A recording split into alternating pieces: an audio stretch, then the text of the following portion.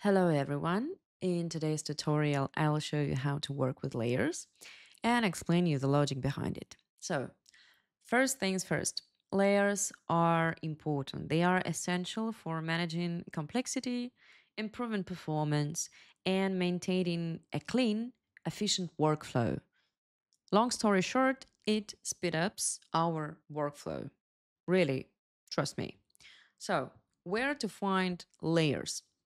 By default, you have a toggle layer explorer button. When you click on it, you will see the scene or layer explorer window floating somewhere in your 3ds Max. The other option is right click on an empty space right here and click on layers. And you will see this toolbar, floating toolbar. You can simply move it somewhere here or any other place. That's not important. What's the difference between them? This one is a compact mini version of your layers. It will show you only the name of the layer you work on. And this one is basically it shows you everything you have in your scene, you will see right here with names, type of an object, etc. When it comes to me, I prefer working with this version. So I'll just delete this toolbar. I'll right click once again and I need to find layers. Boom, deactivated. And this part I want to move because I don't like any floating windows in 3ds Max. So I simply drag and move it somewhere here. And I try to, yes, this is what I need. When you see the comment panel lighting up as a gray, you can drop your layer explorer right here. What it will give you. Right now, I have two tabs. I have my layers and I have a comment panel, and I can simply move them because usually we create something, then we rename something, and then we work with layers. So I have two tabs here. This tab will be active when this toggle layer explorer button is on, when it's blue. If you will turn it off, you will not see this tab. Mhm. Okay, so what do we have here? Right here at the left side, you have lots of different signs and everything is active.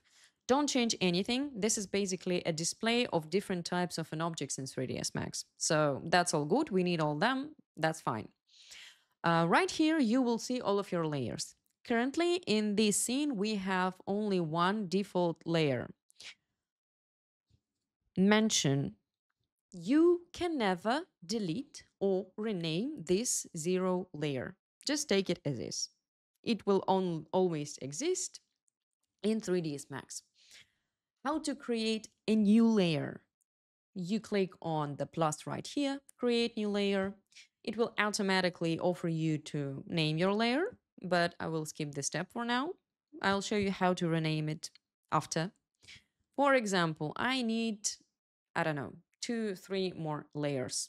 Let's do that. 1, 2, 3. Okay.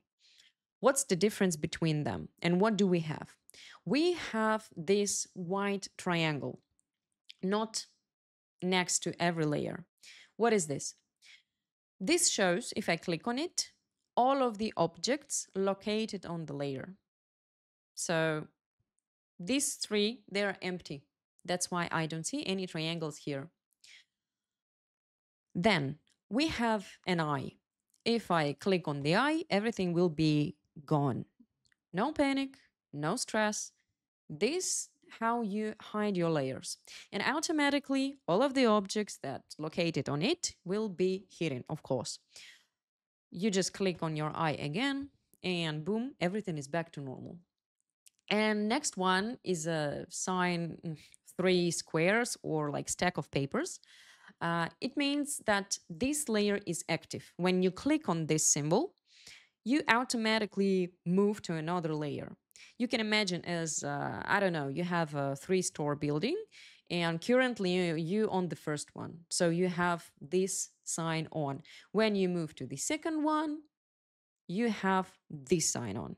So this how you activate specific layer. Then we have names. As I already mentioned, you cannot rename the default layer, But you can rename and organize all of the new ones. How to do that? Left click on your layer, so it will be light up as a blue one. Then right click, rename. What about the hierarchy of layers? Each has own preferences. It's not super strict. I will explain you my logic. So first layers for me, usually technical ones. If we have a layout plan of furniture, I don't know, or I don't know, anything else, electricity, etc. Or if we have cameras, I simply go first with such things. Let's start with numbers because then we can sort our layers from one to never ending number. So it will be 100, for example, cameras, because we don't have any DVG in here. Then what I want to do, sometimes I want to hide my ceiling, for example. I move to another layer. You can double click. If you double click with the pose, it's also rename of your layer. But if you double click fast without the pose, this is how you can easily select everything located on this layer. That's very convenient, trust me. Try it. So, usually cams, then we have, for example, light. Then I have ceiling. That's not connected to my first technical layers, so I change the number and it will be ceiling. For example, if I have different levels of ceiling, I just simply add it to the name, like ceiling, for example, base or general. And then I'll create a new layer and it will be same first number, but different number here because that's a different layer. It will be ceiling, interior, for example, and so on. How to move objects to another layer. You select everything you want to move, for example, ceiling now. Then you need to activate specific layer and you click on this button, add to active layer. Moved. How do I know that? Bam, I see triangle. And also I can just click on the eye, hide my layer and see that everything is moved. I see interior ceiling. Okay, I will select it, activate another layer, move, and hide. Then, what do we have here? New layer, walls. When I change the main object and main subject of a layer, for example, when you move from the ceiling to walls, from walls to floor, I change this first number. Walls can be also exterior, interior, or partitions. It's up to you. The logic behind it, if I, let me move it, double click on my layer and go to isolation mode, I see only walls and I can easily paint them in different materials. I can do something to them. I can modify them. That's very convenient. That's the logic behind these numbers. So let me hide it. Then what do we have? Doors, windows, for example, anything that's more or less located on walls. Let's say so. So I will create a new one. Doors. Select everything that I need. Activate layer. Move. Hide. Why I hide? So I make sure that everything is working properly, that I don't forget anything. Again, I see the frames here, so just move. Okay, then if we talk about architecture, mostly interiors, exteriors as well, because we have basically same elements, from walls, doors, windows, maybe skirtings or baseboards, if you have cornice, if you have moldings. uh, I would create like new layers. For example, molding baseboard plus cornice, also kind of um, located on the walls. Then what I can do, I can create floor and move both of my floor. If you have different materials on the floor, you can also like separate them. But I usually just have one layer. Okay. Then this is what we have, wall. Okay. This is wall. We have a furniture. Furniture is new thing, so furniture. If you see mistake, again, right click, rename.